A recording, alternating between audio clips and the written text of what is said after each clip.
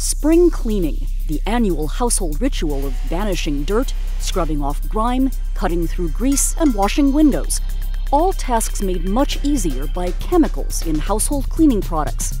One chemical in particular in many commercial, homemade, and industrial strength cleaners: ammonia. This is how ammonia is most commonly seen, as a liquid heavily diluted with water. So you may not know that ammonia is a gas, made up of one atom of nitrogen, the N in its chemical formula, and 3 atoms of hydrogen, the H3. Like nitrogen and hydrogen, ammonia is colorless, but not odorless. Ammonia has a strong, wet diaper smell, sharp and stinging enough to wake you from a dead faint. In fact, the key ingredient in smelling salts is a solid form of ammonia. What makes ammonia such a strong cleaner? Let's start by getting the dirt on dirt, greasy dirt, like what collects on kitchen surfaces when you fry a hamburger. If you could see that dirty, greasy surface on a molecular level, you'd see a dense mat of dirt particles, bacteria, and grease molecules. Things like fatty acids, for example, stearic acid, found in animal fat like that in ground beef. In high heat, this normally solid fatty acid melts, spatters. Later, it congeals. You can try to use water alone to clean up this mess, but it won't work well. And here's why. This is the stearic acid molecule. Except for this little part here, the molecule, this whole long chain of hydrocarbons, is hydrophobic. It repels water. Like most fatty acids, stearic acid doesn't want to dissolve in water. And H2O doesn't want to, actually can't, dissolve it. H2O is a polar molecule with a slightly negative and a slightly positive side.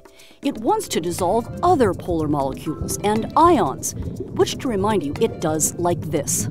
All the negative sides of the molecules in a substance being dissolved, for example, table salt, are surrounded and isolated by a mass of H2O molecules with their positive sides showing. The negative sides of H2O molecules swarm the positive sides of the solute molecules. All that swarming and surrounding breaks the solute into tiny isolated components, which can then be carried away by the cohesive H2O mob. But stearic acid, like most fatty acids, is neutral. None of its sides or ends has a positive or negative charge to speak of. H2O molecules don't have any strongly electrically charged handles for their positive or their negative sides to swarm, surround, and break apart. If only there was some way to get the stearic acid molecules to give up their neutrality, become electrically charged. There is, and the words "give up" are key. Fatty acids, like all molecules, are made of atoms. You know, protons and neutrons in the center, electrons orbiting around. Turns out, if the stearic acid molecule gives up one proton, the nucleus in the very center of this hydrogen atom here at this end, it will become negatively charged, which will make it soluble. H2O wants the proton, but is too weak to pull it off. If you were wondering when we were going to get back to ammonia, it's right now. NH3 is going to do what H2O can't.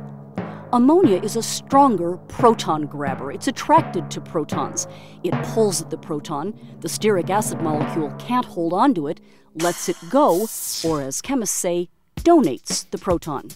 What's happened here is an example of classic acid-base chemistry, using what's called the Brønsted-Lowry definition of acids and bases.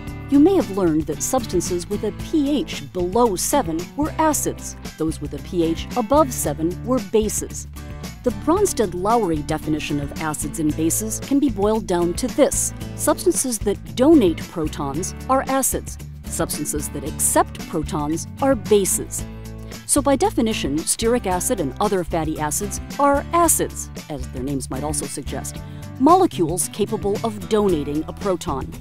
And ammonia, able to, and here's a word not often heard in conversation, deprotonate the stearic acid molecule, is a base, a Brønsted-Lowry base. By the way, here's what happens after the deprotonation. The stearic acid molecules become stearates, stearic acids in salt form that have a negative charge. As they're mobbed by the H2O molecules, the stearates start to dissolve into the water in the form of micelles, which look a little like dandelion puffballs. The parts of the original molecule that hated water, they still do. They're on the inside of the micelles. The negatively charged bits, newly made from that one part of the molecule not hydrophobic, they're on the outside. The mass of greasy dirt is soon broken into bits, dispersed in the ammonia water, ready to be poured out, rinsed away, wiped up, leaving the kitchen surface damp but clean. Remember, ammonia is a gas. It evaporates with the water and evaporates quickly, leaving no residue to attract dirt and dust or dry into streaks on glass, which is what makes ammonia cleaner so good for doing windows. So that's the basic story of this common household cleaner and why ammonia shines.